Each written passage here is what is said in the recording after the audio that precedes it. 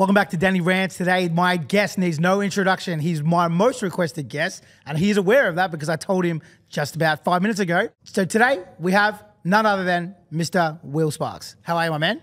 DG, very good. Back in the homeland, Melbourne, the place where it all started, I guess.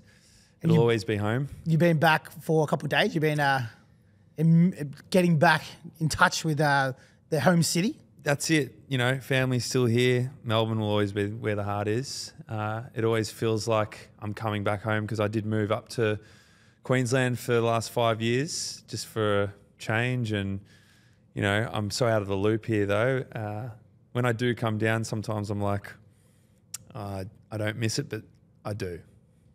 More and more lately. Yeah. I don't know, just family, you know, thinking about long-term stuff. And yeah, it means a lot to me, this city, because it really started my career and all the stuff that happened throughout. I still know every street like the back of my hand. And it's always good to get back and see all my mates too. So let's get there. But before we do, let's wind it back, right? So I don't normally do this with my guests, but for you, I feel like the origin story is going to be a bit longer than normal, right? So you're a 17-year-old kid living in the eastern suburbs of Melbourne, and you fall in love with a genre that is uniquely made in Melbourne. But at that time, it was called Melbourne Sound. There's obviously a journey that changes, and that takes you around the world. But explain to us, I guess, how you first found out about this genre in Melbourne and how you fell in love with it and how your journey began. Yeah, well, my sister worked at Q-Bar, and she had this little Suzuki car with the maddest system in it. And I was a heavy metal guitarist. I didn't even listen to any sort of electronic music. And I'm in her car, I'd still remember it, and she started playing some orchestrated record, something off one of those TFU or Wah Wah podcasts. And my whole body, my soul left my body. I couldn't believe what I was listening to. I lost my shit pretty much. And I was like, this is like nothing I've ever heard before. And I freaked out. I'm like, what is this? And she's like, this is just TFU. This is what they play in the clubs, like Cuba where I work. And I'm like, I've never heard anything like this. Why isn't this bigger? Like, I didn't understand. So I started to go in this like obsessive, compulsive search for more of that type of music because I was so into my heavy metal. I was obsessed. What kind of bands were you into? Like Trivium, Killswitch, Lamb of God. Like the proper heavy stuff. Yeah, like, and I covered every single song on their albums. And this was just a whole another level. It's like I had the same feeling with that music, but with this whole new thing, but it was electronic. But the thing that got me was it was a frequency. It has to be a frequency of that kick, bass, that toughness of a Melbourne tune. It's like dirty. Like people used to, that's how we'd explain it. Everyone was like, it's dirty. Thank you. Yeah. I wish I had said that for years because I was always trying to explain what it's like, how it feels. But I do say, if you get it, you get it, you know? I just got goose people saying the word dirty and thinking about it. Sure, you're just thinking about that? Yeah. Well, yeah, it was so new to me. And I'm like, I need to know everything about this. And I couldn't find any of the songs because there were DJs around Melbourne producing these songs. That was the only people in the world making this style of music. So I didn't know what to do. I was like, I've got to like make my own because I was making music on my guitar and I'd make riffs and I could never remember them. And I'm like, I could even put my riffs onto a MIDI. But that's longer down the track because it took me a while to work out how to use the program and whatnot. But it's so crazy. I went down the rabbit hole of all the DJs. So I found Orchestrated, Joel Fletcher, Callus. I saw this video of Callus playing on a Wah Wah boat cruise or something, and he's playing Jump. And he's just flicking his hand and he's sweating and he does this flick and I don't know, there was this vibe. And when he played Jump, that changed my life. I was like, this is everything that I care about right now. And I want to be that. And when I started researching everything, Lab 22, Van G, even like people like Fraser Adnam and Samuel James, JDG, they were all popping up and I'm just Facebook going through everything, following everything. And I worked out that I followed the Lab 22 page, and then I saw Van G was doing a production course. Instantly signed up. Don't know how I got in so easily. I'm like, okay, I'm booked in. It was $200 for the session. And Mum, she was always about doing what I loved, so she paid for that. And I had my first session within that next week. So you're 18 here, or are you before you're 18? This is 17. Yep. 16, 17, I think. I dropped out of school in year 11. And can you remember what that CD was that got you started? The CD Yeah. that my sister had in the car. Yeah. I think it was Purple Pills by Stevie Mink. Oh, banger. Banger, right? And I was like, and then it went to this, it had to be Nightcrawler or something. Yeah. Something with like the dirtiest, filthiest, most heaving bass. And my sister's sub in this little car, it blew my head off. It's cranking it. And I just couldn't believe it. But anyway, so I signed up to the course. He goes, yep, come out to Noble Park to the studio. I walk in there and I'm freaking out. I'm like fanboying. I walked into the studio and it's quite there's a computer there, Van G's, and then there was another one there. 5 minutes later, this bloke walks in and goes, hey man, how you going? I'm like, that's Callus. So I went into like this shell shock thing. I couldn't believe I was looking at Callus. And I was shaking. I shook his hand. He was like, oh, good, bro. What's going on? Like, just sweet as. And I'm like, how am I living my dream within, I don't know, 3 to 4 months of me being obsessed with this sound? I'm now shaking hands with the people I look up to. And like to paint a picture for Lab 22 that those don't know, it was on Jackson's Road, I'm pretty sure, in Noble Park. Noble Park. And it was effectively like a little studio next to a milk bar. Yep. So it was like, didn't get more out of suburban than the Lab 22 studio where so rough. many massive careers came from. It was rough as, yeah, exactly. So I used to go to that fish and chip shop next door and just get a bag of chips when I ended up eventually working there, right? So when I did the course, Evan Van G said, you know, you've got something going, because I was making stuff. I started to make some pretty cool records. They were very low produced, but I was just starting, right? And he goes, well, I think you got something. And because I was sending him stuff. And he goes, can you work for me? So I ended up actually being the main teacher for his production course. He taught me the criteria, the theory, and I was working there full time within the next couple months. And because I was working there, I was making so much music because I was teaching these kids, people that were way older than me in their 30s. And I was just 16, 17. And I started making all this music and I started creating this big catalog. And the more you make music, the more you kind of work out. And that's when I started to get into, you know, Joel and Sammy. They were around sometimes, but I was still so young. Anyway, it sucks I already got to that point in the podcast now, because I want to go back to before I did the course. Yep. Right? I went out one night. This is just after I found out about, you know, Callus and everything. I went out one night. It was a school night. I snuck out with my mate to jump room 680 on Glenferrie Road, because you could jump the fence out the back and land in the smokers. It's just a random night. It's not there anymore, so you can actually probably explain in detail how you did it. Okay.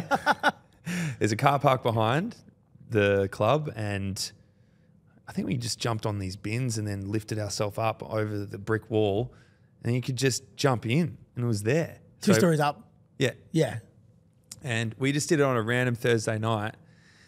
And I walk in and I see my good mate Woodsy now, because he was the manager there, and he's walking around with his earpiece in. You look like I just remember him being like a shark. You got to avoid him. He's still the same. Yeah, he is the shark. Party shark. Yeah, here we are. If you know, you know. And I got in the smokers. I'm wearing like a Tommy Hilfiger vest. I look like such a gimp. And with my mate, we go in. We didn't know what night was on. And once you get into the smokers, you got to go straight into the club so you don't get seen by the security guards. I went straight into that side room at room 680, and I look up and Joel Fletcher's playing and Callus together. And I'm like, where the fuck am I? I couldn't believe I saw them. They were there. And it was just meant to be. It's like God, the universe, something just landed me in that place. So when you've jumped the fence, you've had no idea that Noisy Neighbours, which is what it was back at room 68, 80, was on. No. So you've just heard this music, done a little bit of investigation, jumped the fence, these dudes are staring you in the face. Exactly. Wild. It just happened. Everything that's happened in my life has been such perfect timing. I don't know how or why. Something's looking after me, because when I walked in there and I heard that music pumping and that dirty sort of stuff, I couldn't believe it, because this is my area. I'm from Camberwell and Glenferrie Road's just down the road. So I thought you could only hear that stuff in like the main clubs in Melbourne, because that's what I was researching. To that point though, you like, other than you jumping that fence, was the truth. Yeah. It was only the underground sort of nightclubs that were playing it in the city at that time. Yeah, exactly. So the fact they were out in my way, in the burbs, goes back to timing. Exactly. So do you know what I did? For the next 2 or 3 months, I jumped every single Thursday night for Noisy Neighbours. And I was underage. I was like 16, 15, 17. And this is before I did the course. But that's how I met them. That's how I met everyone. I used to sit by myself in the corner of the club just listening to the music, and I'd know exactly where to stand to hear the subs perfectly. So I'd stand right in that spot. I wouldn't move all night. I'd just be like admiring. And Samuel James came up to me. He's like, "Hey man, you're here every week on your own, just standing there. What are you doing?" And I'm like, "Dude, I just love all your music. I love everything about what you guys do. I'm like a big fan." And because he loved that I loved the music, he really gave me the time of day. And then JDG, Jordan, he came into the mix. And Joel, I'm trying to remember when I sort of met Joel, but I used to sit out the front of the club, around the front, just to watch Joel walk out with his mates, because I loved him so much. I'd watch him walk out with his little swagger, he had a flanny on and his hat. And I used to be like, that guy's the king, because I was obsessed with like Bugging Device and his track with Geordie, Subjected, these old minimal tunes. And he's killing it too. Like he was also young too, but he was like a trailblazer. Jolie. Trailblazer when it came to the minimal stuff. Like he was producing high quality stuff with some of the older guys who were like been doing it for 6 to 10 years. I know. Like Min and Mel got around him, and there's so many names that's old now that I forgot, but the minimal heads were all over him but he's just a kid from Melbourne as well. And I think he was just 18 when he was, or even a bit underage maybe. Might have been. He was around the traps. Like I actually gave him one of his first gigs, and it was funny. So I booked him. He was 16 from HP. Yeah. And I booked him on the lineup, and then the landline called. So this is how long ago it was. Like the landline in the club called, and I answered it, and it was his dad. And his dad was basically like, "Joel can't play tonight because he's got TAFE tomorrow." And I'm like, "Oh, okay." And then not 5 minutes later, Joel rolls in. So at that age, I pretty quickly realised that Joel was not 18. So I would have said he would have been playing well before he was 18. Yeah. And he was, and still is, such a talent. He inspired me with most of my journey and my evolution of music. But yeah, because I was so young, I couldn't get in the clubs and I wasn't close with anyone. And that's when I did the course and then started working for them. So I was in the Noisy Neighbour crew. So with the guys, you said you were from Camberwell, right? Yeah. Like, was that music a thing there? Because knowing what I know from my club kind of era, that area would traditionally didn't listen to that style of music. So I remember when you kind of came across, it was sort of like, where'd you come from? Because most of those people came from like Southeast, out of Southeast, Pakenham, Dandenong. Yeah, of course, yeah. Yeah, pop. Caucasian DJs on a Tuesday night. Yeah, right? Yep, exactly. That was one of the best nights back in the day. Hey, did you ever go to Room on a Tuesday? Of course I did. Of course you did. You're like, are you fucking kidding me? I spent my whole, 16, 17-year-old years there. Thanks to Jul for letting me in. Do you remember Julf? No, I don't know. You don't remember Julf, huh? No. Oh, if you're listening to this, everyone got past Julf. I think he was blind or something. Couldn't see the ID. Anyway. To be fair, man, we used to have a guard and we were quiet on nights. I'd be like, just pretend to look at it. Yeah. Yeah, get in. Give us in front money. of the CCTV. Yeah, all good. Yeah, sweet. It's not our fault. But I think the coolest thing about my earlier years, when I started to create music, I just wanted to be in the Melbourne scene. I was desperate. And I knew I had something because I was making these songs that were like pretty good for me anyway. And then I used to go out to the city and catch the Night Rider. Do you remember the Night Rider? Yeah, man. I was talking about it yesterday, funnily enough. Really? Yeah. Well, I used to catch that into the city and home, obviously, at 4 a.m. But I'd go there by myself, or sometimes if a mate wanted to come, just to sit out the front of Tramp at 5 a.m. to listen to Joel Fletcher play Bucky Dungun. Because there were these vents where you could hear the music because it's underground. I'd sit on the gutter just like freaking out hearing it. Even I remember just standing there just like listening. I don't know if I was even dancing, but I was just obsessed, man, so obsessed. And then I'd sit out the front of Wawa and I'd talk to the security guards, and I'd go up to a guy that was leaning against the wall of Waratah Lane, because Wawa was like the mecca of Melbourne, the Melbourne sound. And I'm like, do you work here or something? He's like kind of arrogant. He's like, yeah, what's up? Because I was just a kid. I was like, I want to play here one day. And he was just like, sweet, who are you sort of thing. This is Matt LeBon. Ah. Yeah. And he was this, I don't know, real tan, skinny, had his singlet on. Fringe. Just the whole wah look, you know. And I just kept rocking up, and I became an annoying kid that was in the street asking questions. When can I come in? Listen to this, listen to that, giving them CDs to listen to. And that was the SoundCloud days when SoundCloud... I was actually going to ask you this because, like, you know, when you were talking about finding that music, like, where were you finding it? Because back then, there was no SoundClouds, there was forums and stuff like that. So I'm assuming maybe that's Melbourne Music Forum. Yeah, Melbourne Music Forum. Yeah. Yeah, which was controversial in itself. Is it? A few people have been, when it happened at the time, because, you know, we were obviously... Leaking music. Yeah, because everyone, it was just, stuff was getting leaked so often. I had a deal with Heath Renata for Grapevine, the song, which no doubt you remember. And we were about to get it re-sang and signed to Bush Records, which is Carl Cox and Eric Powell's record label. Yeah. And Heath gave it away on a CD for a lift home back to Chatty. And the kid leaked it on Melbourne Music Forum, and then it all fell over. But it was, people were trying to, the kid who ran it, people were trying to like hunt him down and kill him at the time, because that was how it was almost like the explosion of the Melbourne sound, but because everyone could get access to it, it became accessible. But it was also at the same time, it was like nobody wanted it to happen. And then it turned to SoundCloud, and then it was the opposite. Everyone was giving away music for free everywhere. That's it. So I remember leaking music was so bad. Like, remember when you'd swap music? Yep. If you had that, I'd swap with that. Remember Who Killed Mickey, or his name at the time, Terry Sia. We used to swap music. If you gave me something, I'd give you something. It was literally like a currency. Yeah. And then when Melbourne Music Forum started and something would get leaked, it was like the best thing ever for us kids that wanted it. But when SoundCloud started, that's what really started my career, because then I started creating some sort of like fan base with that. And then Matt LeBon ended up giving me a chance. So what was your first set of gigs? That's the next question I was going to ask you. Like, what was your sort of introduction to nightclubs, and what clubs did you play in? Like, do you have any yarns on them? Yeah. Okay. So the first ever gig I ever did was thanks to a guy called Geordie Bear. He went to my school, and he was right into the Melbourne club scene.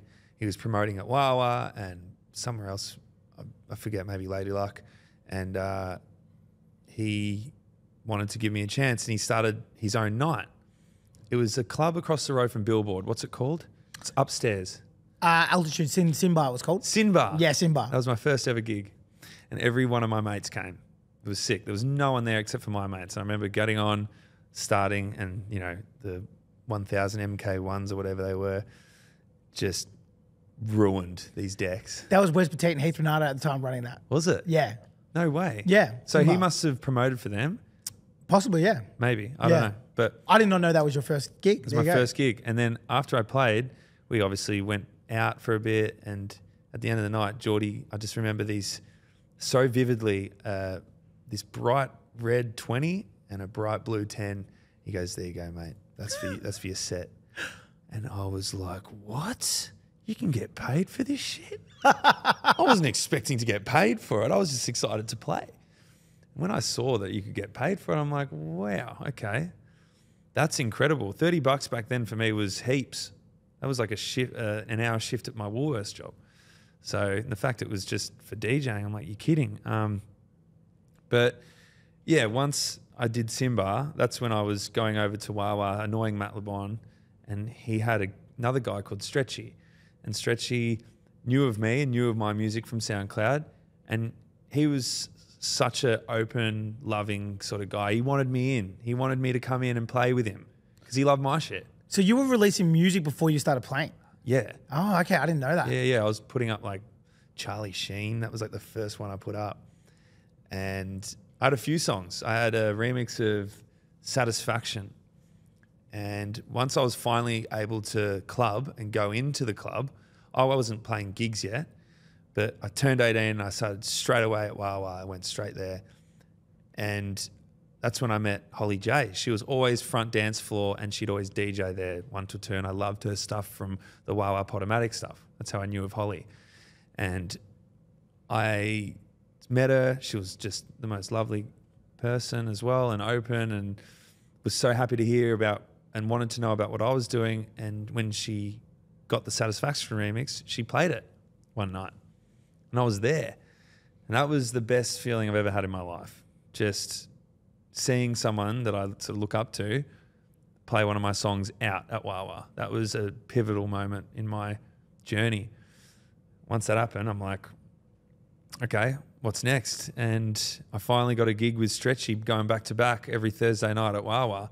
And when I started, there was this it's almost like this crew of guys from the West. And one of them is called Nick Danev. He is still one of my best mates. So he was one of my first ever fans. And we are still like great friends, which is crazy. So cool.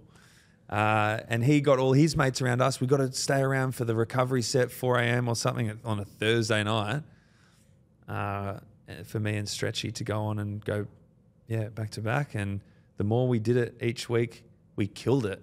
And these people were just rolling in and all of a sudden we were pulling more people than probably the main acts at the end of the whole night. And you were pretty quickly playing mostly late nights. Like I know we talked about this before, but I remember meeting you with Van G, so it must have been you working with him at rooms just down the road from room 680, which is crazy because it's the beginning of your story. But you were ordering a boost juice and they were like, this is Will. I remember thinking you're really tall at the time. But still am.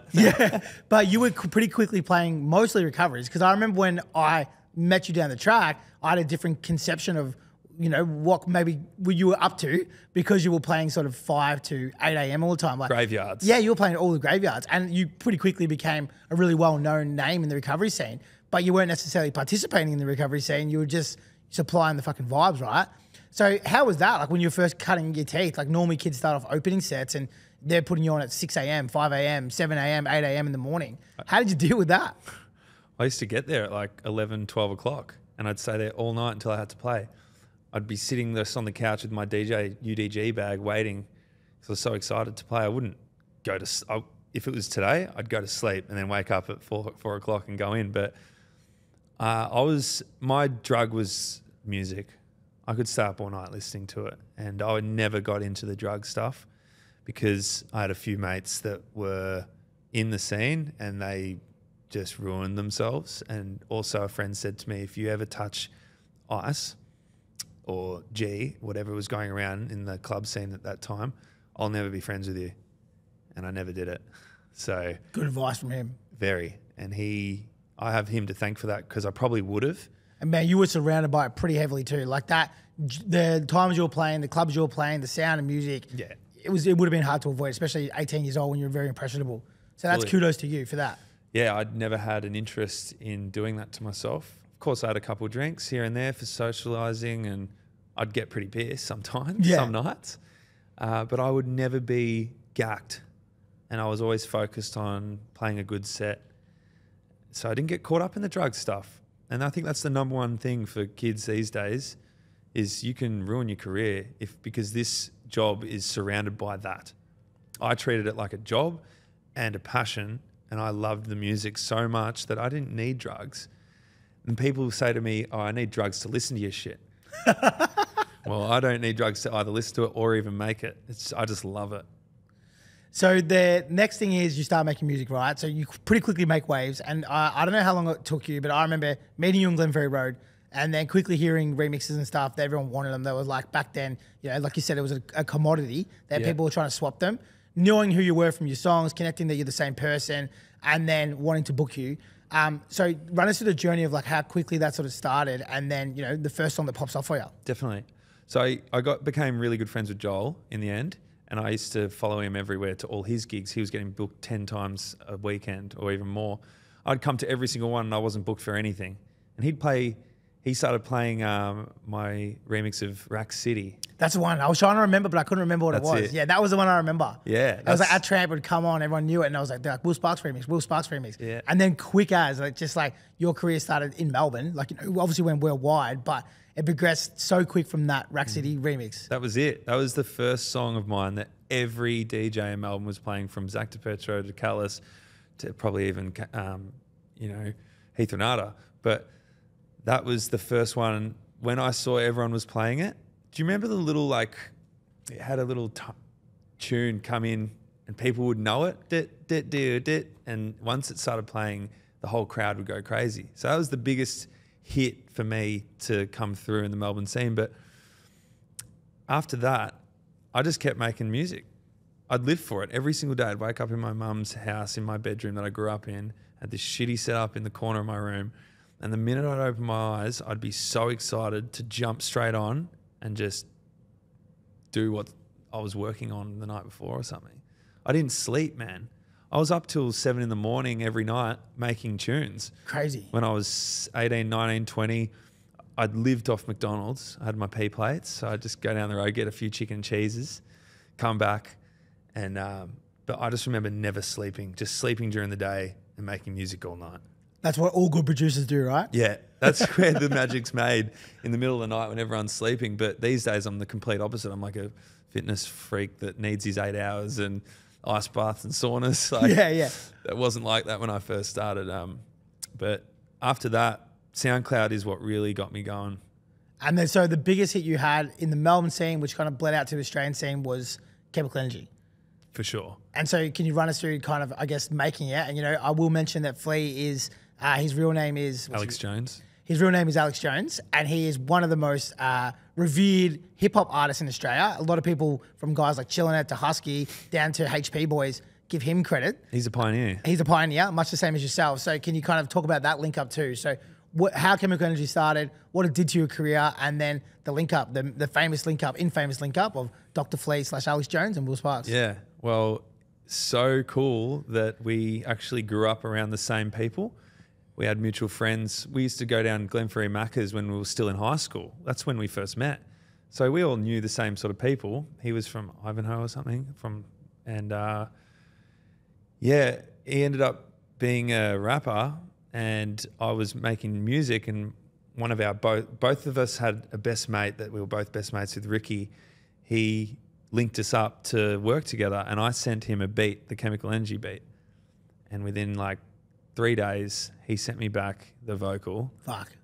And I could not believe what we had created. It was that sick, because I think we were the first people to ever do Aussie hip hop with a Melbourne beat. Yeah, I'd say so, yeah. I think so. Yeah. Few would try it. People have done it since, but like that was an Aussie one. Yeah, but it was the first one that didn't get rinsed. Yeah, like people took serious. Okay. So there might have been other ones beforehand that didn't really make the cut, but that was the first one. People were like, fuck, this is good. This is dope. Yeah. When he did it, like, he's a genius, Flea, and it just matched perfectly. I guess because I sent him the timestamps of where to do his verses, and even the weird stuff like, "You really hurt my ears, bro." Yeah. That wasn't meant to be in there. That was him recording. And I used it because he sent me the whole vocal of the recording. He did it in one take. He's a skits. Yeah, I've seen him in live. I've seen him do that stuff live. He's a nut. Anyway, we actually did a follow-up, and it was even just as good, I think. But like, it was real druggy. Like, Chemical Energy was druggy. He went to another level. I was like, bro, I don't think I can have that. But people would have loved it. Oh, I wish I still had it somewhere in my bank.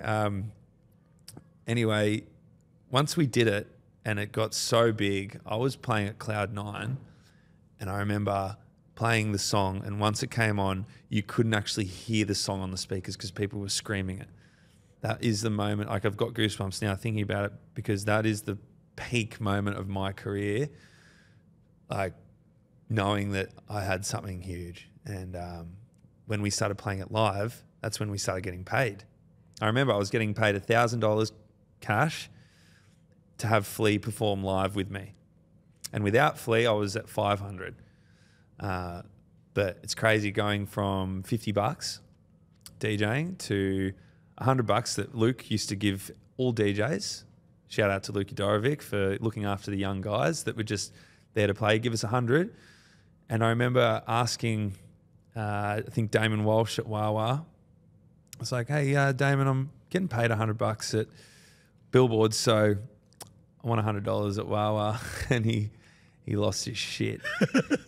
He rinsed me for 6. Like he belittled every part of me. I couldn't believe how strongly he was against me asking for an extra $50.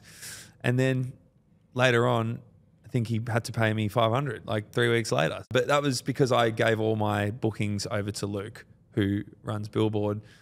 And he'd just started an agency running it with, I think Joel and Heath were on it. And I asked him to do my bookings and he took them on. And the minute that happened, that's when Chemical Energy happened. And he just started going $1,000 if anyone wants them live together, and we were getting booked flat out. Yeah, and then you did the yeah thing. So like straight away. So you tell me the timestamps or time period in this, but it's like Rack City, you're playing every recovery in Melbourne. Yeah. Chemical Energy comes out. All of a sudden you become like a semi-headliner, or if not headliner, in the Melbourne scene.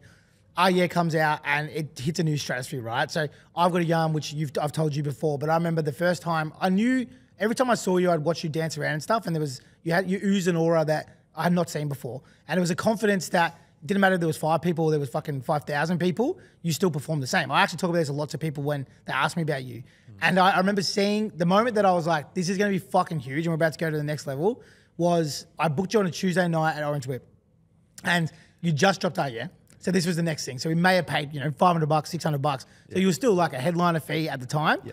And there was 800 kids there. So we launched this Tuesday and normally we're doing like 100, 150. And there was that many kids when you were playing. And I remember you're doing the eagle, you're doing all your famous dance moves. And then there was kids physically grabbing onto the booth and they were pulling the plastic off. And we had guards there like trying to stop them from grabbing you.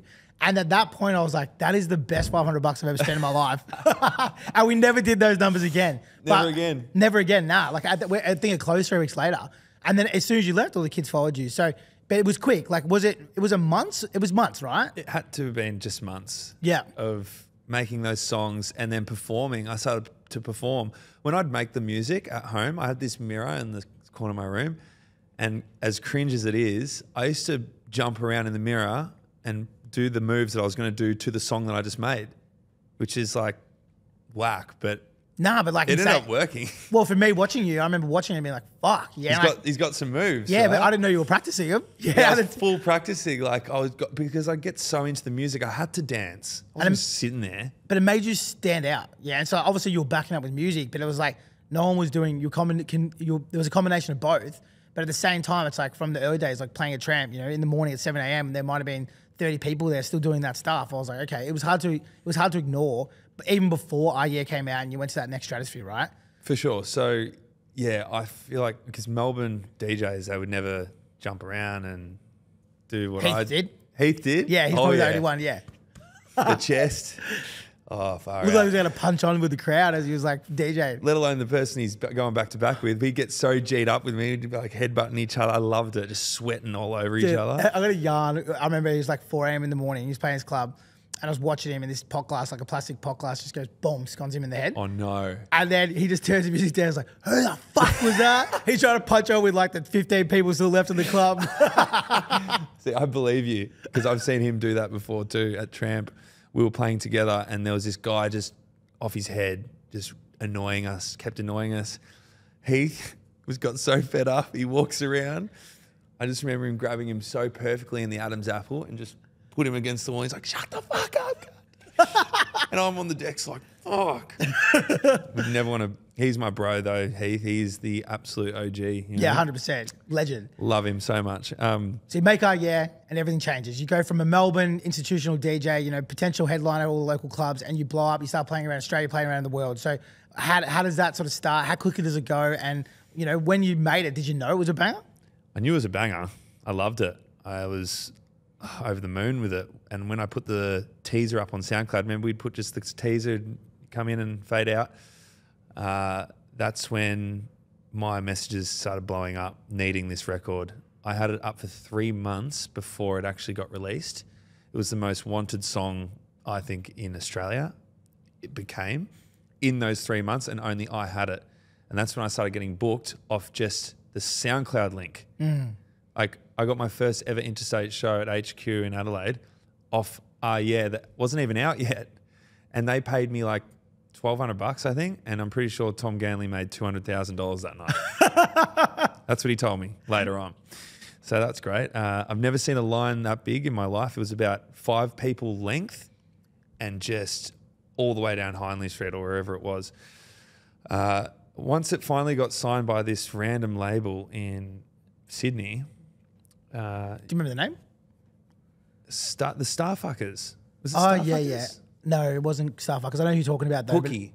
Yeah. No, it was Starfuckers. It was. Yeah. Their label. It was on Starfuckers. Yes. Oh, wow. I did not know that. Yeah, and then it got bought by, I think, Ministry later Yeah, of on. course, yeah. And that's when the So What came on, when Wiley put the vocal on it.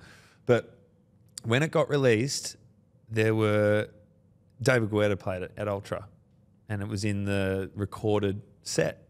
David Guetta fucking played my song, dude.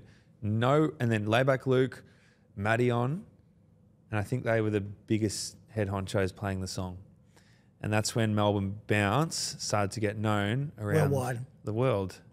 And I'm pretty taken back that Australia, or just like, I know the media, they don't know anything, or they don't really show how much this sound has done. Yes. It's gone across the world and been presented to millions of people. But not only that, it's uniquely Australian. Like, it's something that started here. It grew up in the underground for 6-7 years in dingy little basements, and was taken by yourself and your peers across the world, played by some of the most reputable DJs in the whole entire world. Hasn't been celebrated recognised. worldwide. Don't reckon there's been one Herald Sun article about it. No, not one. Yeah. So like, that's where I'm like, wow, it's incredible that it hasn't been put on a pedestal, if that's the word. But anyway, Or celebrated is probably the term, yeah. Completely.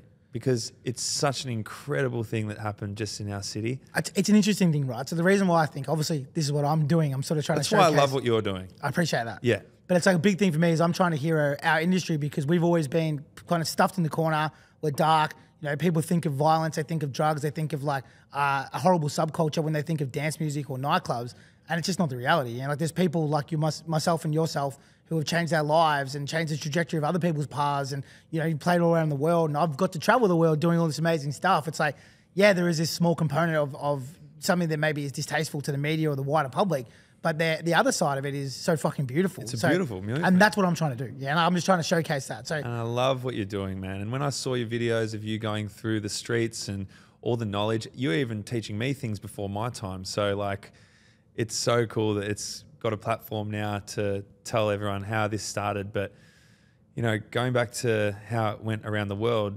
when Dioro got onto our sound and he put his Dutch stuff with it, that made it even bigger. And his first ever gig was in Melbourne at Billboard. correct. His first ever gig. And then TJR started doing his stuff. He also came to Melbourne. Yeah, so I did the tour, and I remember he was listening to our tramp in their booth, and he was like, I need some CDs. So the day after he was leaving, and I got all these CDs from like Stevie Me, Keith Renata, all those boys, Mike Metro, I just gave them to him. And then we were at the football, that trip, right? This is a crazy story, but he did Ode to Oi, as you remember. Yeah. And everyone was yelling. So we're watching Collingwood, Essendon with Lamana. And then he's like, man, it sounds like AC/DC, like, oi, oi. Comes back, Ode to Oi, fucking first Melbourne sound song he does. That blows up alongside with, you know, at the same time as yeah. There's these Dutch elements, American elements, and it just goes fucking mental. And these guys, there's people from overseas who visited Melbourne who made money off it. Yeah, and it's not even just like people that lived here and were a part of the subculture. There's people that visited, were inspired by it, had their own trajectory careers, and they've dominated. You know, like, so. It's insane. And the best part about my job is when people come up to me and say, you've actually changed my life and you've made my life worth living again. Like, does that not like... Bro, but you've inspired so many though. Like, you know, like you went on and did all these amazing things off the back of something that was, again, like we talked about, was something that you jumped the fence to listen to. Yeah. And then I reckon per capita, Melbourne has to have the most producers in the world. Like, they just have to. Have to. There's so many DJs now in Melbourne and producers coming out of it. There's not enough clubs to cater for everyone. And there will be, like I say it all the time, there'll be other Will Sparks, like in the sense of different music genres, because we feed it. And that's why it's not celebrated, which makes it shit. But it's like, we feed it because you were inspired by the people before you, like Orchestrated and Heath Renata, and they were inspired by others before them. And then people are inspired by you, and it continues on and on and on. It's like, it's such a healthy culture here. Yeah, it is. It's amazing. And I am so proud to be able to be from here and inspire others, and especially those ones that tell me how I'm their idol. It's like, it's so easy for me to just acknowledge them too, because all I ever wanted as a kid was to talk to my idols and get advice. So from humble beginnings. Yeah. So if I ever meet someone on the street and I'm so happy to talk to them about anything that they want. And, but yeah, the fact that my music, which is high energy, high adrenaline, people are telling me I saved them, that's enough for me to be like, I did enough in this world and I'll continue to go.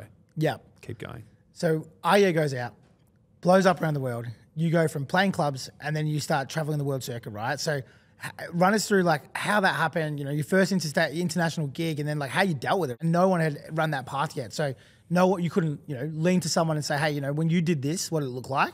You had to do it yourself. Definitely. I had to learn everything as I went. And same with Luke, my manager. We went to Hong Kong, first ever international show. It was pretty random, you know, at a bottle service club, but it was fun. Everything was really exciting because it was all new. I didn't realize what I was in for the next 12, 13 years now, because it is tough. It is rough, especially those shows that are back to back to back in different cities, different countries. Like I think it was 180 to 200 flights a year. And people always ask me, how do you do it? And I have to just say, look, the human body is able to move from A to B. That's it. I don't see anything, really. I just go and I have to be awake. The amount of times I've had to wake up after napping or something, you know what it's like, a disco nap, and then go and play and come home and then get another 2 hours to catch the next flight, which is at 7 a.m. But when I first started touring the world, we did this Europe tour as well. And Luke and I Luke did 3 months with me to start, and we worked a few things out, and we found a tour manager who was like an agent at the same time. That was bad, but we got some shows done. Real dingy, dude. I was playing in every corner of every country town in Europe, in Italy to France and all these random places. I think that was a good experience, though, because I got to see the weird rural spots around the world. Anyway, I had to stay in some rough joints. And that's a good thing to kind of touch on, right? Like, you know, we're watching from Melbourne going, fuck, Will's traveling the world, but shitholes. Yeah, we don't know that you're staying in 2-star motels. Like, and that's the beginning, right? Like, even though everything looks so glorious from maybe the outside. No, I couldn't afford shit. I had 2 flights to pay, so me and the tour manager, and all these hotels, which were the shit of shit hotels. That's the only way I could get by, especially in America, because it was really expensive. And I didn't realize how expensive it is to be a touring artist. So for those listening at home, I may get a fee of this, but I probably end up getting about 15, 20% of it after all expenses. And it depends on how many people you have on your team, your wages, everything else, what flight costs are to make it in time for that show, because some flights are more expensive than others, but you have to get that flight to make it. Do you mind breaking that down, right? Because it's a thing, again, going back to like talking about when things look glamorous and then potentially not. So say, like, for argument's sake, let's talk off 10,000, right? Which I know is not your fee, but so let's take off 10,000. People would look at that and go, "Oh, wow, Will gets the whole amount." But what are the actual costs that break down when you are touring and challenging that ends up seeing you that you end up seeing the 15 or 20% out of? Okay, so industry standard, 10 to 15% is agency, depending on your deal, and then 10 to 20% is your management commission, depending on your deal. So if you had the shit of both, which is 20 plus 15, which is what I was on at the start too. Everybody is. Yeah, because when you first start, you're getting a shitty fee. It needs to be worthwhile for the manager and agency to be working with you, because they need some money to keep going. So that's 35% straight off the froth of the top. So whatever that is, off 10 grand, 75. 3,500. Yeah. It's That's why I'm a DJ and not a mathematician. Every time we have these conversations with numbers with artists or promoters and stuff. $6,500. It's left over, yeah. $6,500 left over. So, yeah. And then you have to pay for your flights, whatever they are. Let's say... Because most deals are landed, which means that Will has to be at that place. They don't want to pay for transfers. They don't want to pay for accommodation. I pay for transfers. I pay for flights, a com. So, or some, no. Not always, but yeah. A com's usually covered for the one night, not for the week that we're staying there if it's interstate or international. So, yeah, $1,000, I guess, off flights. They're probably $500 for two people. And then that's what I'm left with. But that's... General expenses, I'm assuming. You probably got like legal and accounting fees. There's all kinds of other there's stuff. so much more that comes into it. So business managers, bank managers, business managers have to, pay all your people, invoice all the clubs, make sure the money comes in, and then they get paid as well for their work. What else? Videographers, photographers. Yeah, well, let's keep going then, because that's where I'm at now. So videographers, lighting, audio technicians, tour manager, people that do the logistics, so actually book my flights and accommodations, the routings. I'm lucky to only have two guys on my team who have about 10 jobs, Vinny Cogliandro and Cam Lights from Adelaide. He does all the visual and audio while I'm playing on the show, and he does the time coding of the lights, and Vinny does... Wow, he does pretty much everything from photography to editing to social media to, God, just my day-to-day schedule, even content for brand deals. And he films them and edits them, and he talks to the people that do logistics to tell them that we want these flights and these hotels. So he's tour managing as well. And when we're touring on the road, he's the one looking at the flights, where we're going. I'm just like strutting. Being the creative. Yeah, so they're on wages and, they're doing well. So, I mean, it takes a village. It takes a lot. And there's so much behind the scenes with the management company. And I don't want this to bore people, but yeah, you get to about 20% of what you earn of that 10 grand for the year, Yeah, for sure. And I always try to press on this stuff because I want to show, all sides, right? And then it kind of goes back to this other thing. You're traveling around in Europe and you're staying in these shit hotels. No one really knows because you're working on a budget because you're trying to build your brand. That's it. It's no different than any other business, right? Lost money over and over again too. And so was it challenging and isolating when you were doing that? Like when you were on the come up? Obviously now, no doubt you can afford better accommodations and flights. Yeah. I still do skimp out sometimes because... the end of the day, we're doing it so much. So I can't fly business all the time because I do 200 flights a year. If I did business every time, I'd be well broke. Yeah. So it was disheartening because I'm like, man, I'm doing so well apparently, Why am I not getting paid? Like, I remember the managers got paid more than me one tour, and I was like, what the fuck? And luckily, because Luke and Neil at the time, they were good people and they paid me some out of their cut.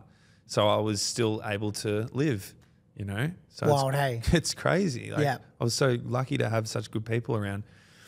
And thanks to Neil, he got me out of the Ultra deal, which I was in for. So I signed a deal to Ultra Music, and they didn't want to release my music because it wasn't commercial enough. And that was $1 million deal. For me to get out of that, I had to pay $1 million. Wow. But in America, there's always someone that owes someone something, and I got out of that. Thanks to Neil, who was good friends with him, and he owed him a favour. I guess I can say it now, but I was so lucky not to sign a long-term deal, even when I did. Went off track there. Yeah, but what do they call the word? It's like I can't remember what they call it, but they closet you, or there's some term they use where they give you a big advance fee. It's like, here, have $100,000, and then we'll do 17 albums, and you'll get $1 million after those 10 albums or whatever. But it's not unusual that they'll have an artist that blows up, they'll use them, and then they go, no, we don't like this music, and they leave them in the deal and just put them aside. I can't remember what the actual term is. Shelving is the term. There we go. Shelving? Yeah, shelving. There's a different term than shelving in Melbourne. Or shafting. That's shelving, probably both. Yeah, you're getting shafted. So, I just feel for those people that are locked into those deals, because what they do is they go, yep, here's all the money, and then they'll go, no, we don't like that. No, we don't like that. And you're like, mate, I just spent 2 weeks making this record. I love it. We have to release it. No, we're whatnot. Yeah. Not for us. They're trying to get back their money that they've given you in that advance. Exactly. Yeah. So it's a sad industry sometimes because young kids get taken advantage of. And I've got a really good yarn, as you'd say. When I released Yeah, Chris Lake hit me up and he goes, yo, love your music. I love what you're doing. I'm pretty sure TJR hooked me up with him somehow, got my details. It was on Skype. This is how long ago this was. He goes, let's do a Skype call. I work for, I think it was the agency that does Deadmau5. What is it, 360? Yep. CEO of 360 and me and Chris Lake had a call. I was like, wow, what's this about? Got on the call and I answered, and such a young Aussie idiot. I had my shirt off. I was in my bedroom with my shirt off because mum never put the aircon on. It was the middle of summer in Australia. And I'm sitting there shirtless, being like, g'day guys, how you going? Like so innocent. They're like, wow, you don't even have a shirt on. I was like, oh yeah, I don't know. Thinking back, like, what was I doing? I'm meeting up with like some of the biggest heads in the industry. And they're like, love your song. Oh yeah, we're going to make it as the biggest thing in the world. And I'm like, okay. So they're throwing some stuff out there saying it's going to be amazing. And I knew it was sick, but we need you to be our artist. We want to manage you. I was like, okay, what's the deal then? They're like, oh, easy, 50-50 split. We take 50% management fee. Wow. Yeah. And I was 18 at the time. And I went, that seems pretty, that's a bit much. And he was like, oh, well, let's make it 60-40 then. Because he just easily switched like that, I went, that's wrong. It doesn't seem right. That doesn't seem right. I can smell a rat. And I said, all good guys. I don't want to. I think I just hung up and said I'd speak to them. I spoke to Luke and how's this? Luke was like, I want you to have the best career. If you want to move on with them, that's fine. That's crazy. And when Luke said that to me, I was like, you have every part of my trust. And I haven't left Luke since. Yep. 14 years on. Which is very rare. Yeah, it is very rare. So we've been together since day dot. I could have made that horrible deal, which would have been the same as Avicii's on 50% with Ash Pranuri. And it depends on what they would have provided. Maybe they would have made my career bigger than what it is. I don't know. But I'm so happy and content where I am. And I just think 50% was way too much and getting taken advantage of. Yeah. So you talk about all these challenges, man, which I love, right? We're talking about, normally there's this whole story of how you started and how fantastic and awesome it is, which we're going to get to. But we're going through these challenges that people don't know, right? And I fucking love that we're opening that door and we're exposing people who are probably looking up to, wanting to live that lifestyle. There's one other one I want to touch on too before we get into the fun stuff, right? So you've gone over to Europe and you're traveling. And what happened in Melbourne, and it's just an Australian thing, which is called Tall Poppy. And I remember this pretty profusely. And I was actually talking to James Favor not just the other day, right? Which is Dom Doll's manager for those that don't know. Yeah. And we were discussing you off the topic of this Tall Poppy thing. But basically what had happened is you've blown up around the world, and there was people who were stoked for you. There were so many people who were stoked for you. But at the same time, I would almost say there was just the same amount of people who were not stoked for you. So you probably, in my opinion, which is something that we've never discussed before, but you dealt with Tall Poppy probably worse than anybody that I've seen or had seen at the time. How was that for you? And it wasn't just from your peers; it was also from some, just random people you might have known or your community or whatever. How did you deal with that? Yeah, I got heckled pretty bad. I got some bad hate, and I remember it happening. The way I put it is thinking back to those moments where I'd get so much hate online. I genuinely thought they just didn't get it, and I was like, well, everyone's got their own. I don't love everything either. But I didn't realize at the time that they were just projecting their own hatred. True, jealousy, from jealousy. And if you don't like something, just don't say anything at all. That's how I've been brought up. Always have respect no matter what. And it's on you the way you react. So I dealt with it fine. It did get to me. I remember Stony Roads did some pretty terrible articles about me, which is sad because they're a legitimate music publication were back then, yeah. Yeah, so it was really tough to handle and navigate. And I'd have rage moments and I had people telling me to kill myself. And this one guy said on a Facebook post, please do us all a favor and kill yourself so we don't have to listen to your shit ever again. And my sister, went on his profile, found out where he worked, showed his work, the comment, and he got fired. Good. Yeah. So I guess that was lesson learned for him and for anyone at home that wants to put something out there online, because you're in the public. People know where you are and know where you work if you put stuff up like that. So, yeah, I copped it pretty bad. And on the Tall Poppy thing, I remember I won the In the Mix Awards. And I think it was...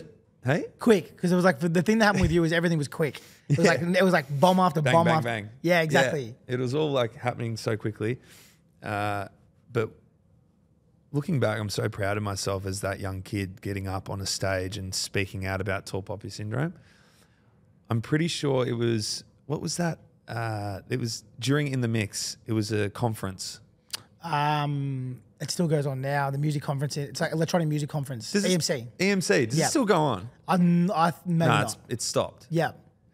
And I got up at the conference and did a speech about Tall Poppy. It was either then or In the Mix. Anyway, whatever. When I did it, I remember Nick Coleman in the crowd jumped up and said, "Fuck yeah." I was like, oh my God, there's like something I hit a nerve there with him. He's dealt with it too. And I kept going on in this speech. I don't remember exactly what I said, but I was like, hey, we're all friends. We're all mates. Why don't we all build each other up? This is Australia. We're known to be the small guys in the corner, but we're the most talented. So if we all build each other up and celebrate our craft and get around each other, we're a fucking powerhouse. Because I just didn't get why we'd want to bring each other down. And so I really voiced that in that speech I did off the bat. Like, I didn't prepare it or anything. And so, I don't know, maybe after that, that's when our genres we weren't hating each other. Because genres used to hate each other. They did, yeah. They were separated. They were. But not even that. Promoters, clubs, like it was a thing. It's getting less bad, but people still will try to rip you down. Like, I've had some incidents recently myself. But really? Yeah, it's shit go, but it is what it is. But it's getting fewer and further between, definitely. Like, you were at that peak of it. Like, because it was like the internet just blown up. Yeah. You were the first really successful international artist from Australia. 5 years beforehand, no one would have access to tell you to kill yourself online. Yeah. But all of a sudden, they could, yeah. And so you were really kind of thrust into the deep end. But at the same time, I had a bit of a staunch outlook as well. I'd be like, I don't give a fuck. Come say it to my face. I'd actually get into some pretty heated... I remember. You do? I'd staunch people in person because they'd say it online. And this one night, I still remember his name, Peter. Peter was his name, and he was rinsing me on the hour with Facebook statuses. And I was playing at Alex Milanovich's Hidden Forest, and downstairs was where I was playing, and Peter was playing upstairs at the same time. And I got there just before I was meant to go on, and Peter already started, and I went in, and downstairs was so packed you couldn't even get in. It was flooding out the door. And then the stairs to go upstairs were there. So I went up the stairs to go have a look at Peter's level. 2 people on the dance floor. I don't even think there was a bartender up in the bar. It was that dead. And he's just standing there playing tunes. And I went straight over to him and had a little conversation. And I actually gave him a black eye, but we won't probably put that in. He was playing with Bo Johnson, and yeah, Bo split us up. I just said, you ever say another thing, whatever. I stood up for myself, you know? Should, yeah. And it's not good to get violent, but I needed to stand some sort of ground. And then I went back downstairs and played to 1,000 people and ripped the arse out of it. So, exactly, yeah. That's a good moral of the story. People talk. And the people talk that day with their feet. And exactly. So if you want to say something, you better be able to back it up in person. Yeah. So then the good stuff, right? Yeah. You go around the world, you're traveling, you're doing all this amazing stuff. Tell us some peak moments, like some peak moments of your career thus far where you've just sat there and gone, what the actual fuck? Well, I played to 50,000 people or might have been 80 in Mexico, EDC. That was early on. That was when Melbourne Bounce was peaking. Like, I was playing, and that was a pinch myself moment. Then I was playing in America, this place near Seattle. It's like these little visions that come back to me of me thinking, how the fuck did I get here? Sometimes even today, I'll look down at the decks, they're playing, and there's that cue button, and I'm playing in front of 50,000 people. And I think to myself, while I'm playing, I'm like, I could just click that cue and fuck everything up. I could just, that's it. It's like the moment when you're driving, you just go, just ruin and just kill yourself. It's terrible to think like that. But they're the pinch yourself moments when you're playing a brand new song and you've killed the mix and you see the wave just going like that. But these are all things I already thought about when I was 15, 16 in my bed at night, listening to music in my headphones, pretending that I was playing in front of thousands of people. I did it every single night because back then we didn't have Netflix. We had other crap like video games, but I didn't like playing video games. I liked to imagine things because I'd get the same thrill inside when I'd think about it.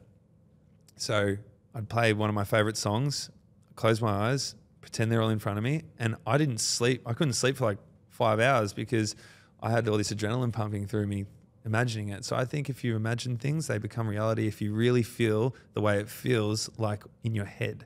And does it? Yeah. It feels exactly the same. Exact same. Fuck, that's crazy. Exact same. So tonight, go in. I don't know if I'm going to get the chance to play in front of 50,000 people to compare though. But if you just imagine it, it's the same. Yeah. But yeah, obviously when you're actually doing it, it's just another level. And is it daunting? Like, are you nervous? Like, I've seen some of these things that happen and you're playing in front of them and you're jumping around, you're putting on this massive show. Are you nervous? Not at all. That's wild to me. I am the most confident performer I've ever met. I walk up there, especially when you know you got something good and you go, welcome. Come watch it. Come watch me kill it for you.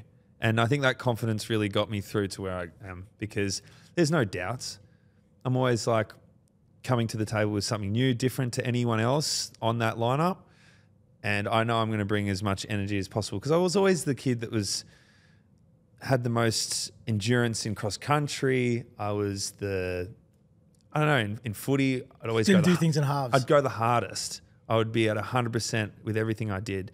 So even with performing, it takes a lot of energy. And I know that my energy is going to surpass anyone, probably bar Timmy Trumpet. He's a lunatic when it comes to his energy. But I know I can put on a show. And if you have any doubts, you're already going backwards. You have to be 100% with everything you do. And that's why even with music, I'd put stuff up. People get worried about putting things out. I'm like, just put it out. And they're like, oh, I don't know if it's any good. And I'm like, well, make it good. Make it to what you think is the best. Because if you love it, then someone else is going to love it. That's how I always used to think. Yeah, wild. That's so cool. So, your favorite gig would be that EDC that you played in Mexico? No, definitely not. Favorite gig, it's so hard to say. There's so many, but I get really euphoric moments at EOS at Far Out Beach Club. I always mention it, especially when the sun's coming down. Everyone's just on a high. You're on a Greek island. That's the best. I had some pretty big nights at Paradise Club in Mykonos back in the day. It's no longer around, but dude, my peak moments were probably like Tramp and Circus and no shit. Wawa upstairs. Nothing beats that. Yeah. Because it was fresh, it was special. I guess it was when I first started out. So because now I've done it so long, I'm not over it in a sense, but it drags on sometimes. I'm usually looking forward to getting home. Yeah. Like I really struggle on the road sometimes mentally because I'm alone. I don't have much of a community. I got my two guys and they struggle too. And during the week from Monday to Friday, I'm not talking to anybody. I'm not seeing anybody. I'm on my own. I'm waking up and going down the street to the gym, wherever, cooking my meals, coming home, going back to bed. And it's that dead time, right? Like you're just sitting in a hotel, either waiting for a bus or getting dropped off by a bus, chilling out, just waiting for the next movement. Yeah. And I'm trying to fill my day up. And luckily producing really fills your day up if you're on.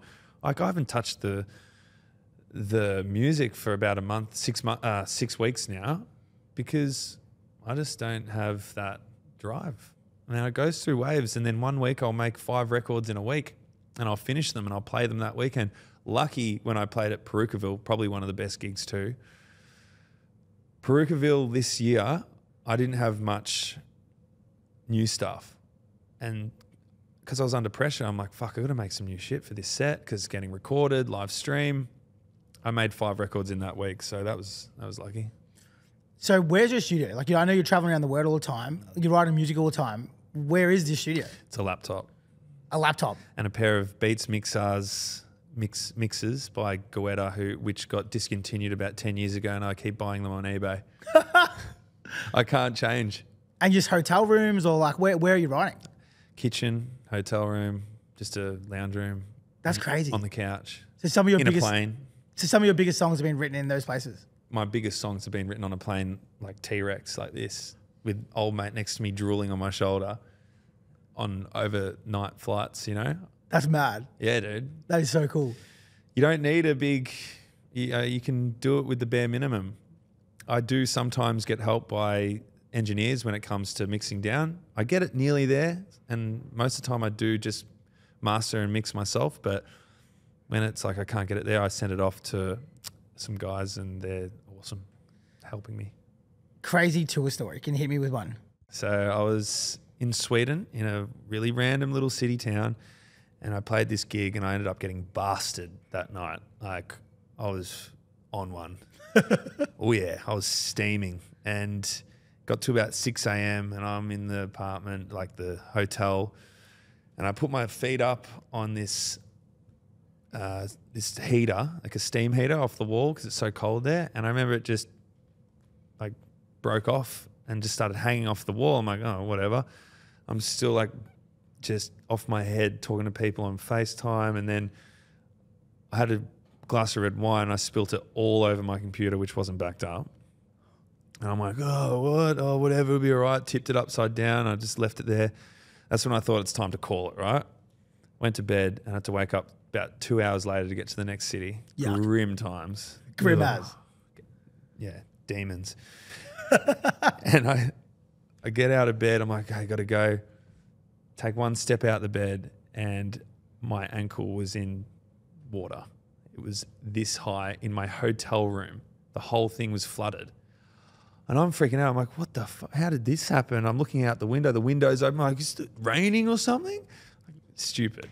I didn't realize that heater had a pipe attached to it, and it was filling up my whole hotel room. Kidding. Yeah, dude. So I got out of there. I freaked out. I didn't tell anyone. I should have told someone, but I didn't. I left it like that.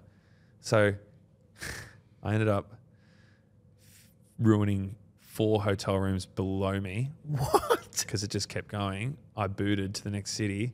We got a call, and they said, you've ruined our hotel. And I did about 300,000 euros worth of damage. Fuck. And I lost everything on my computer as well in the same day because of the red wine spill. What was worse? Don't know. But thank God I had travel insurance that covered most of it. That's a wild story, But dude. guess what? The best part is I'm not allowed within 10 kilometers of that hotel. Yeah, so wow. I've played at shows in cities nearby, and I wasn't allowed to stay there. I had to drive out of it. So what, forever? Yeah, forever ban. On that, right, you're talking about controversial tour moments, but there was recently one where you were playing at a festival. You were straight after Hardwell, and there was a big controversy that kind of like, went viral online. Can you run us through that story and what it was like sort of following that up, being the artist after that moment? That was a G up, to be honest, because when I saw that happen, one, I was pretty upset for Robert because he was obviously not happy. But on the other hand, I was like, well, I'm here to save the day. I was like, I'm going to save this fucking shit. So I went over to the production managers and the stage managers, and I'm like, team meeting. I didn't even know them. Like, everyone come in. I was like, are we going to fucking kill this and save the day? Or are we just going to turn over and lie down and just let it go? Because he cracked it 20 minutes in. I wasn't on for another 40 minutes. Yeah. Half the crowd had left. And so I was like, let's give these people what they paid money for. So there was a full 40-minute gap. Oh, wow. But I got on, I think, only 20 minutes later and played the extra. And I ended up smashing it, and not a single problem for me because they fixed the problem. And that was like the day saved. But it was funny. I spoke to Hardwell straight after it all happened. And he was calm. He was like, what the fuck, man? This place, like, they couldn't work it out. And I was like, oh, okay. And that's when I went up and yeah, I don't know, because they mentioned my name in their statement. Yeah, they did, yeah. Yeah, and they were like, nothing was wrong for Will Sparks. And I was like, yeah. But that's not on Hardwell. It's just the fact they changed the mixer and it was all sweet. So when something like that happens in live music, you have to just improvise. And it happened at Ultra Music Melbourne recently. Someone threw a massive can of whatever. Someone threw a drink onto the front of house touchscreen audio system, and it stuffed everything up and stopped the music. So what did I do? I got up on the mic, I came out the front and I started doing a big speech, G'ing up Melbourne, how this is the Mecca, how it all started here.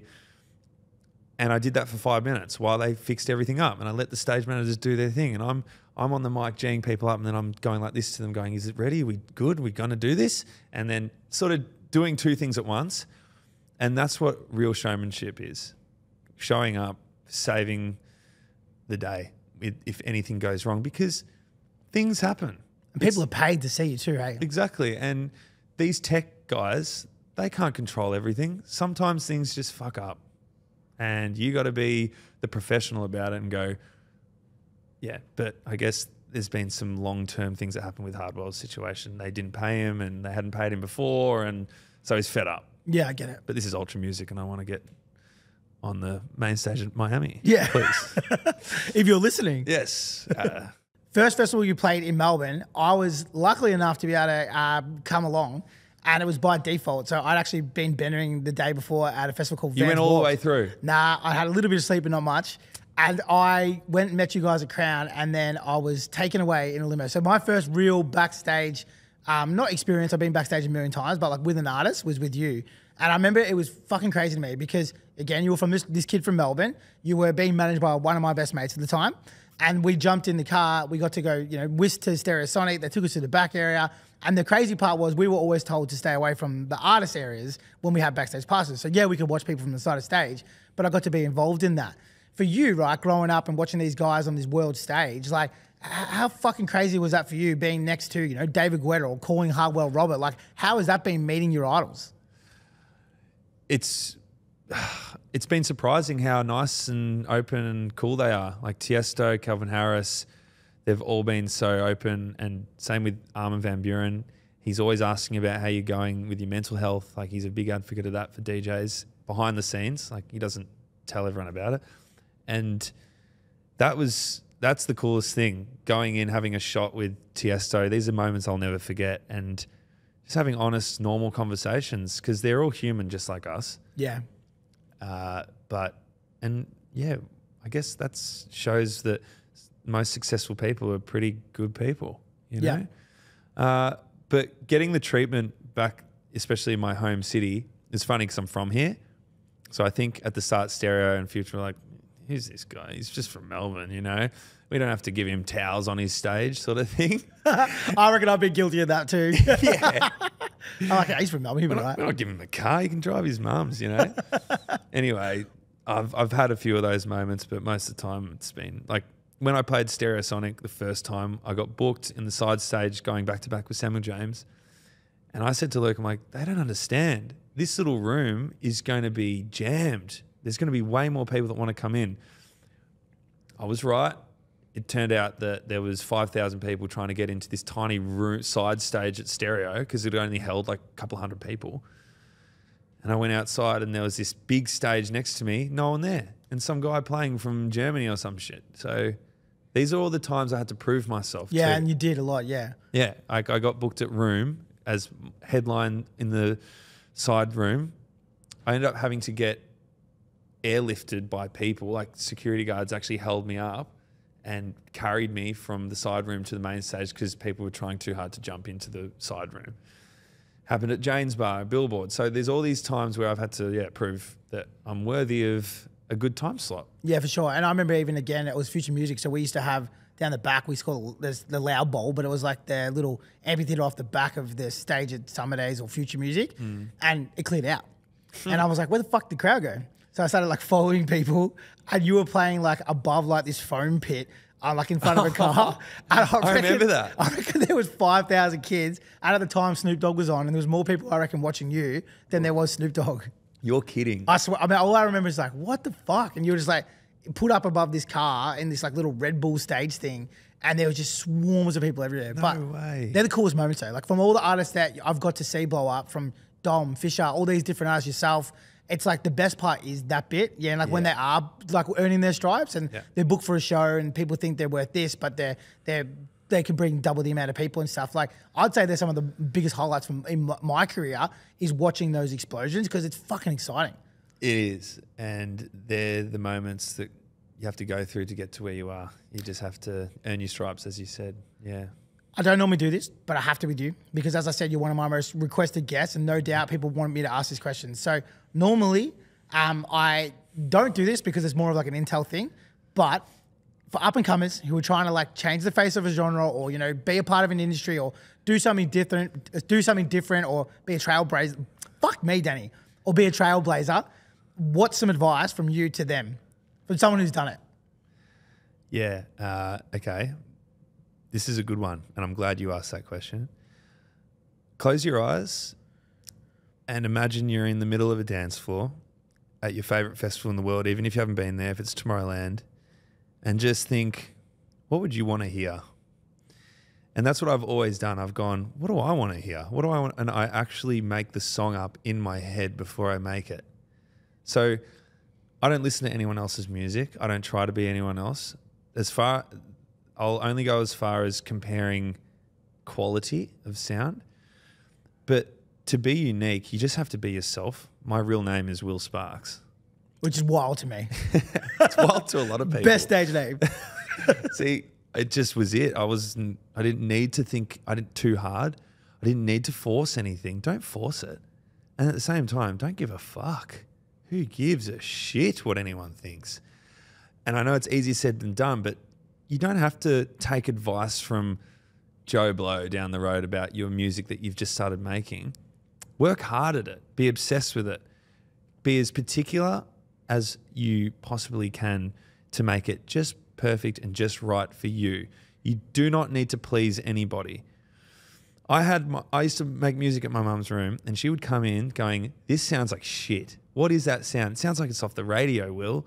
What is that? It hurts my ears." And I go, "Mum, you don't know what you're talking about. This is the sickest shit going." So just back yourself is what I'm saying.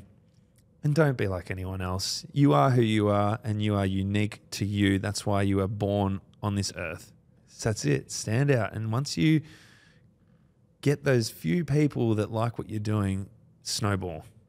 Don't force it. Just make it. And you will make it, and believe. If you don't believe, you're nothing. If you want to go back to your day job, that's what you believe you're all worthy of, then you're going to be worthy of that. I love it, man. Thank you. It's so good. And I hope people get, what they can live at 1/10 of what you've done, and by following some of that advice. And it's completely inspiring to see your journey from the sidelines. Like being a part of it has been a blessing. And also it's been fucking humbling to watch you grow as a person too, and full swing come back and sit across from me. Thank you. Yeah, it's been amazing to see how far you've come as well. We've known each other a long time, and it's crazy we're sitting here talking about everything, but I'm so proud of what you do and what we've done, and Melbourne is always the place. How good's fucking Melbourne? It's so good, dude. You don't get it. If you weren't here for Lady Luck on a Friday night? Friday, yeah. Or Fake Tits, Danny's night on a Friday as well. It was also on Friday, yeah. Or Jungle on a Sunday morning, or Wawa Saturday night upstairs, or Jane's Bar on a Saturday. Like there's so Corova 6 a.m. I used to walk out of that place at 9 a.m. and I'd never regretted it a single time. Disgustingly beautiful. Disgusting. Yeah. Oh, bright daylight crust. So lastly, a little bit of housekeeping, Will. I've got to do this obviously because without these brands and these people supporting me, I didn't get to keep the lights on. So firstly, WPshots, available at Liquorland, first choice at all good independents around Australia, and that's for you, Will, so you get to keep that one. Really? Yep. Oh, I haven't had a wet pussy shot since 2011. They're back in flavour. And then second to that is Estilio, the label.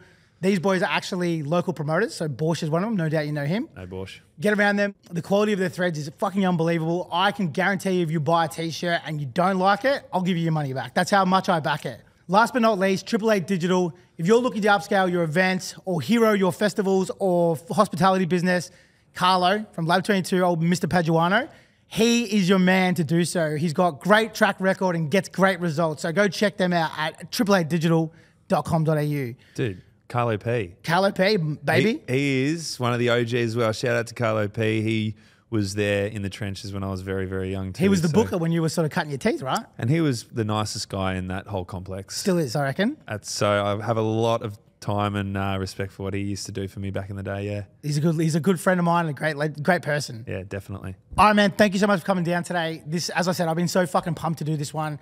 I know it's been, there's been hurdles and challenges to get you here, but I really appreciate you sitting down. I appreciate the nice things you said about me because that's not what I was expecting, but I fucking love that. And then second to that, dude, keep fucking killing it because everyone's watching from Melbourne, from back home, and we're celebrating you. And without people like you, the next generation can't do it, yeah? And thank you for sharing your story with me today. I appreciate that. I needed that kick. I got to keep going, and it's a constant grind. So before I finish, when do you go back on tour? Tomorrow. Okay, and hopefully maybe you can come back and call Melbourne home again. Yeah, one day. Legend. Thanks, bro. Thanks, Danny.